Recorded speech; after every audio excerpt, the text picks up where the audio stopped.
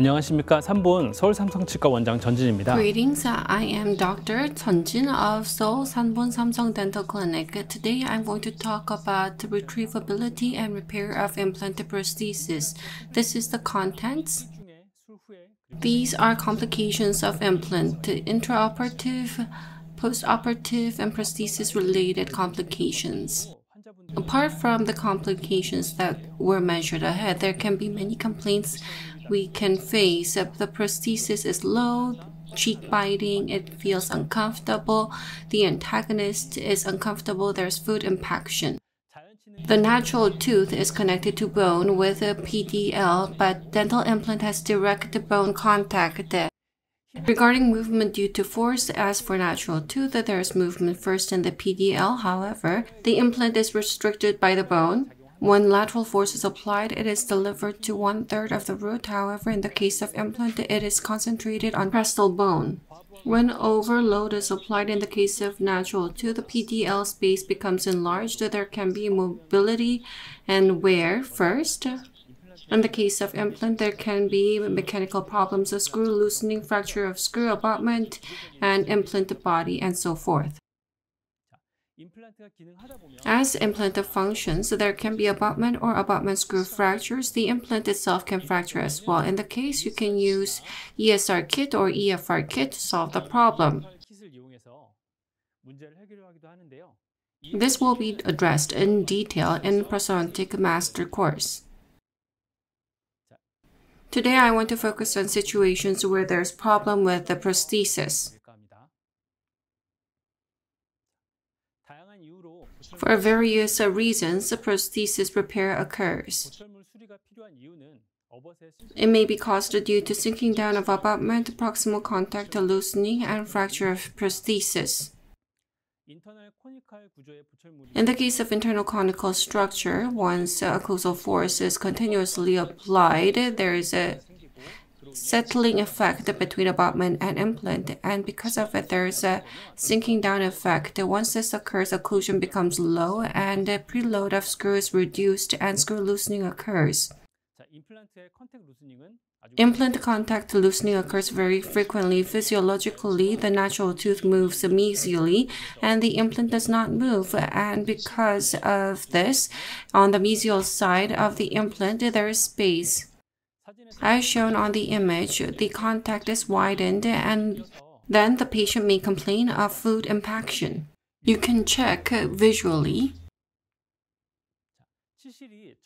The floss can go through without resistance, and with that you can check proximal contact loosening. Even with adjustment, natural tooth continues to move, so there will be further proximal contact loosening. This is a case of fracture which requires repair. Next, I'm going to talk about repair methods. Retrievability of implant prosthesis is very important. Management of sinking down and repair of proximal contact loosening will be addressed. Unlike natural tooth prosthesis, retrievability is very important in implant prosthesis to be able to solve problems. If there is food impaction below abutment, thorough cleansing is not possible with just scaling or root planing. The only way to do it is to remove abutment, clean it, and then put it back on. As shown on this image, if the abutment is over-contoured, then it will be impossible for the patient to do self-cleansing. The cemented prosthesis without removing abutment, you will not be able to remove it thoroughly. For retrievability, removing excess cement is important. In the case of screw-type prosthesis, you remove the filling and unscrew it, then you can retrieve it. It is favorable for maintenance. In the case of cemented type, you need to form screw hole, and then you can remove the bonded prosthesis and abutment. You need to put repair in mind, and if you use cement that is less strong, then you can retrieve the prosthesis by applying appropriate force.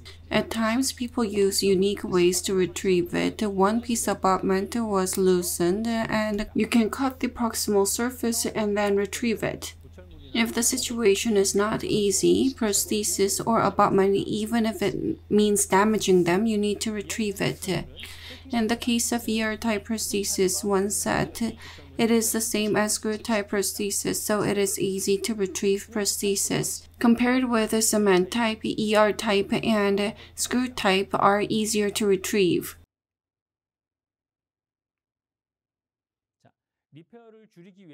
In order to reduce the probability of repair, you need to pay attention to sinking down. In order to respond to it, it is important to have the patient wear provisionals.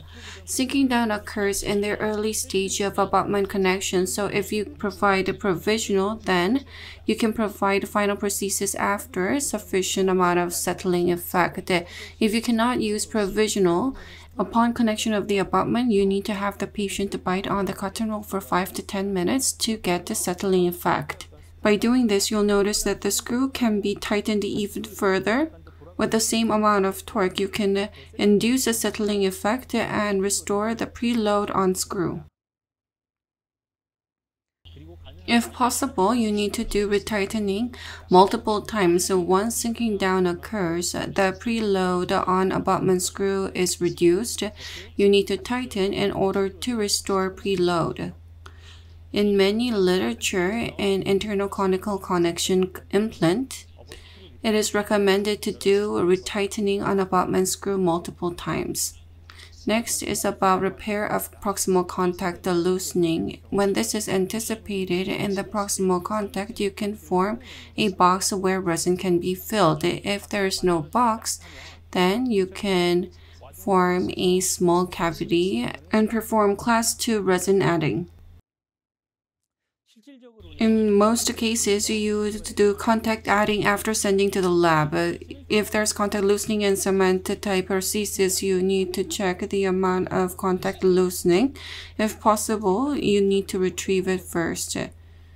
After that, you reposition the prosthesis, and when you take a pickup impression, then impression is taken with the prosthesis in the impression body. Using this, a model is made and contact is added. If you pour stone within the prosthesis, abutment type of stone can fracture and it is very difficult to retrieve the prosthesis, so you need to use pattern resin that is stored with pin. Contact adding is performed at the lab and you do try in oral cavity. In the case of screw-type prosthesis, retrievability is good, so you can use it like transfer impression coping to take impression. You can check a contact loosening in this way.